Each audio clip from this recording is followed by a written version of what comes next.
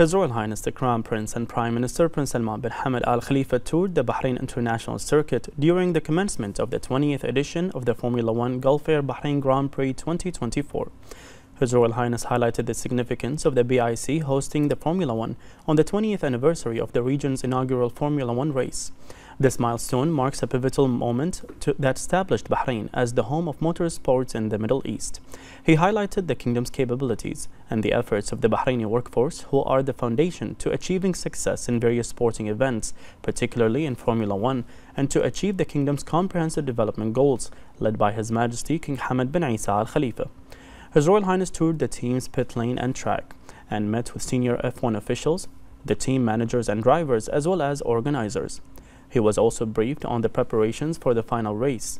His Royal Highness affirmed that the kingdom's position in hosting and organizing international championships and events is a testament to the dedicated efforts of the Bahraini workforce and their contributions across various fields.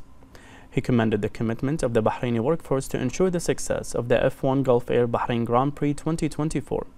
His Royal Highness expressed his best wishes for the success of the BIC in hosting the opening round of this season's Formula One World Championship through the F1 Gulf Air Bahrain Grand Prix 2024 and wished all participating teams success in the race.